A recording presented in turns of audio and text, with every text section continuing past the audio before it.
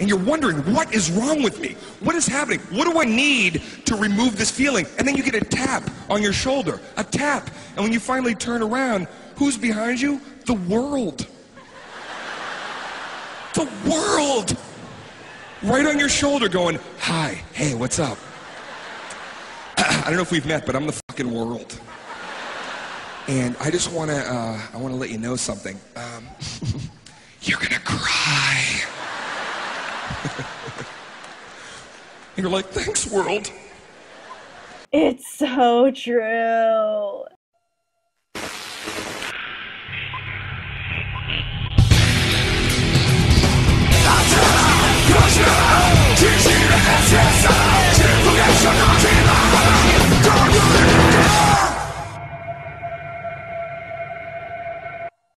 Amending Fences is about a lot of things. Specifically, it's about Twilight having to amend broken bonds with her friends in Canterlot, including a very bitter moon dancer. This is a subject I never thought would have been brought up again since it was mentioned first in the very first episode of the series. But boy, was it brought up again. The writing of this episode flowed very well, and actually is able to tie up a lot of loose ends. Moon Dancer is a great way for Twilight to look at her past self, as well as reflect on the what could have been.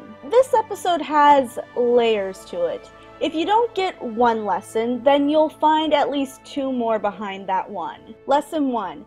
It's never too late to ask for forgiveness from a friend, or even be forgiven by one. Lesson 2. Even though friends come and go, there's always someone to help you. And Lesson 3. Sometimes old friends can be just as strong as new friends. An episode like this is also dealing with a very sensitive topic, and that's abandonment. Although keep new friends but keep discord is a nice example of feeling abandoned by someone who is still there, Amending Fences deals with abandonment when some person or some pony is no longer there and you are somehow forgotten. This is something that I have been in the receiving end of and the giving end of. During my elementary school years, I had a large group of friends, but they quickly abandoned me when they heard that I was moving. Even someone I thought was my best friend left me in the cold. And then there was my best friend after I moved, who I don't really talk to that much anymore. Sure, from time to time we talk to each other, but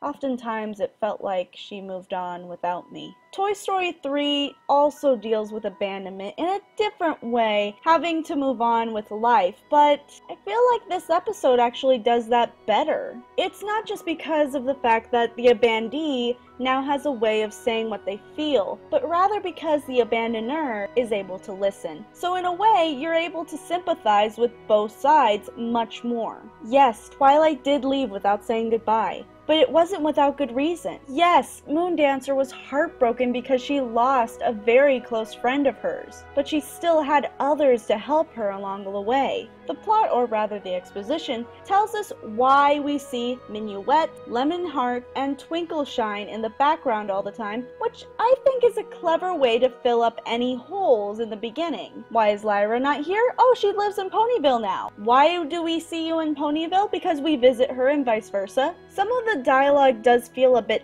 fake at times with how cheerful all three of them are with anything, though other times you might also think, where are their filters in this episode? Seriously, almost every pony here seems to want to point out how bad of a friend Twilight was. Though this never hurt the episode overall, and even Twilight comments that she doesn't want to point out how bad of a friend she was, she wants retribution for the now. I also think that Pinkie Pie's appearance in this episode makes a lot of sense, seeing as the last episode was about how Pinkie Pie goes to such great lengths to plan the best parties. A lot of the interactions feel a little rehearsed rather than just off the cuff. However, we do have a habit of acting like that around others that we haven't seen in a long time, or we resort back to an old personality. People evolve. I mean, are you the same person in high school?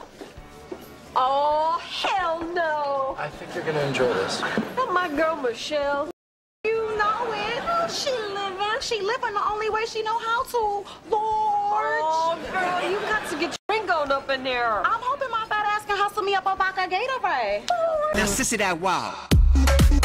This could explain why Minuet is acting so cheerful, although it could just be their personalities. Now, the only visual I really want to talk about in this episode is Moon Dancer, who just looks like a different color scheme version of Twilight, like Daring Do is to Rainbow Dash. This would bother me immensely after such a series of individualized background ponies in this season. However, while watching this episode, you'll find that this is actually a very good sense of symbolism. Instead of having to just face another pony, Twilight has to face herself, which is possibly more powerful than having some pony who just acts exactly like her and looks nothing like her. So her overall appearance doesn't bother me, honestly, when put into this context. If put into any other context, this would be as lazy as putting Twilight's cutie mark on photo finish. Overall, I thoroughly enjoyed this episode. Even if you just look at the surface value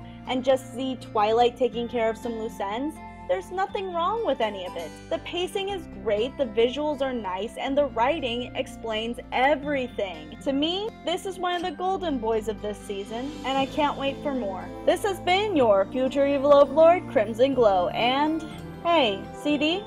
Yeah, it's me, Crimson. Just felt like talking to you, that's all.